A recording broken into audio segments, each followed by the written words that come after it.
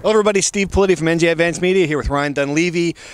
Interesting day at Giants camp, to say the least. The first ever press conference with Eli Manning as a backup quarterback. Really, it's amazing, sort of remarkable. I got the sense from what he said. He didn't come out, of course, and say it, but just reading between the lines that he's kind of thrown for a loss here that's happened this soon. I mean, was that your sense as well? Yeah, I got the feeling. I asked him point blank. I said, if you knew it was a 2-game trial, would you have come back? Eli, would you have wanted to come back here if you knew it was only going to be a 2-game trial? Yeah, I mean, I think, hey, you give it a shot, and I've worked hard, competed, did everything I thought I could, and just didn't work out. How could you not feel like you sit in all these meetings all off season long and feel like we're gonna build up the offensive line, we're gonna give you a real chance, and the real chance is 2 games with injured receivers and all? How could you not? I'm not saying he should be the quarterback, but if you're in his shoes, how could you not feel misled? Right. It really wasn't a big enough sample size for, I'm sure, by his standards. And as a million fans have pointed out in my inbox, he's not the problem this year. Really, he hasn't played well, but the defense has been terrible. So that's the other side of it. That said, it's the right move. It's been overdue. Daniel Jones, again, he is polished. The problem is it was the right move in February. It was the right move then to let him go. The Giants couldn't do it, and they made mistake after mistake after mistake. Right. I think what bothers me about this, and again, the right thing happened here, but the amount of times that we were told by every time you suggested that Eli wasn't maybe not the capable quarterback, they looked at you like you were crazy. I mean, the number of quotes we're reading back of some of Dave Gettleman's greatest hits from the past, 2 year and a half about it, John Mara as well.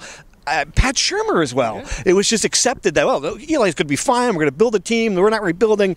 Now it's full rebuild mode, I think. Yeah, now it's almost like the media who knew nothing, almost, oh, maybe we did have a point. Maybe we were. You were at Daniel Jones's press conference. I wasn't. Was he as predictably bland as I expected him to be? Yes, he was. He did say he's very excited about the opportunity. He's going to prepare his heart. Everything that Eli would have said in the same situation. He's already got that part of it down pat.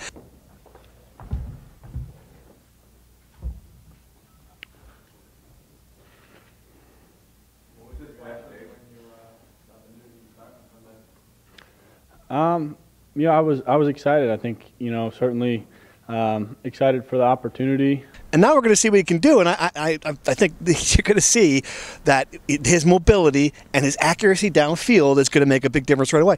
I don't know if it's going to be enough to win. I'm a little worried about he makes mistakes too. He's a little reckless. Will he throw the ball away? Will he throw a couple picks? But overall, I think this is going to be a more dynamic offense. Let me give you 2 things that you can't know if you were a fan not in the locker room today. One, it was hilarious to see the size of the media pack around Eli Manning's locker. Daniel Jones, the starting quarterback, was in a towel coming out of the shower. Couldn't get to his locker because it's next to Eli's. He couldn't get to it. It was just kind of a wake-up call, like, you might be the starting quarterback, but Eli Manning is still the king around here.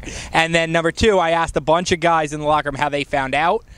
Text messages, social media, clickers on TV. There was no team meeting. There was no text message. They found out like you and I found out, like you at home found out. And I'll give you a third one.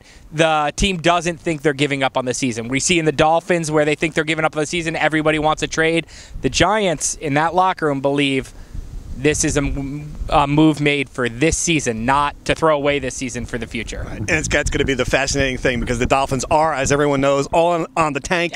If this team is neck and neck with them, if Daniel Jones doesn't provide the spark for this thing, it's going to be interesting to see what they do here because I think it's going to be that to me it's one thing again if you're done, if you're killing yourself, but if you're trying to win and you're still as bad as they've looked the first 2 weeks, that's not good. All right, let's sign off from here. Steve Politi, Ryan Dunleavy will be in Tampa, have a report from down there and see how the kid does. Thanks for watching.